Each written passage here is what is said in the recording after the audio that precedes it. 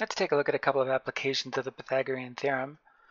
We have a rectangular cookie sheet here that measures 10 inches by 14 inches, and we want to find the length of the diagonal.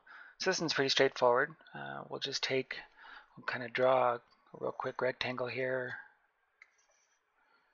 10 by 14, so it's a little longer than it is wide. I apologize if my corners don't quite meet. I'm just coming close. Okay, so we have 10 by 14 inches. So the short side will be 10 inches, the long side will be 14 inches, and what we're looking for is the length of the diagonal. So this section across the middle here, like so. So what we have is a right angle triangle, and our short side is 10, our medium side is 14, our long side will make C, so we just plug it into the Pythagorean theorem, and we'll get 10 squared plus 14 squared equals C squared. So we have 100 plus, 14 squared, 196. So we have 100 plus 196 equals C squared. So 296 equals C squared. And then C squared, C will be the square root of 296, which is, what, 17 and a little bit, so about 17. So the diagonal of this tray then would be about 17 inches. Okay, we're going to find the area of the shaded region in the image we see here. Now, the shaded region is the difference between the circle and the square.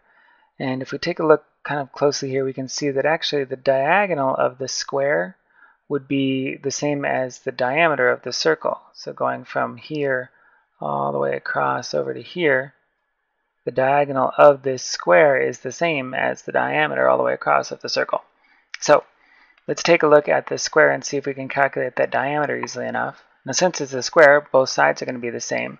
So if we were to make either a triangle using this corner up here or its opposite down here, either way, we'll end up with a right angle triangle. So we'll do that and then use 2. 2 is going to be the dimension of either side. It doesn't really matter which side we use. So then we're going to have 2 squared plus 2 squared equals our missing length. Our diagonal here is C squared. Well, 2 squared is 4, so we have 4 plus 4 equals C squared.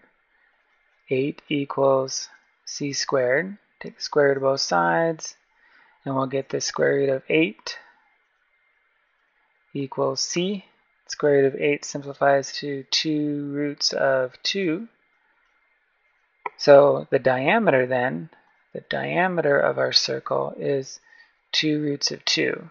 That means that the radius, which is half of the diameter, would be just root 2.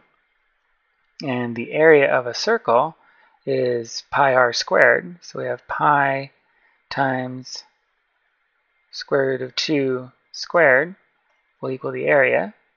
Square root of 2 squared, well, those are going to cancel, so we're going to have just 2 pi is equal to the area. 2 pi is about 6.28 equals the area. So the area of the circle is 6.28. The area of the square is just 2 by 2. So 4 equals the area of the square. So to find the area of the shaded region, we just take the area of the circle and subtract the area of the square. So we get 6.28 minus 4, or 2.28, and that equals just the area of the shaded region, or the difference between the square and the circle.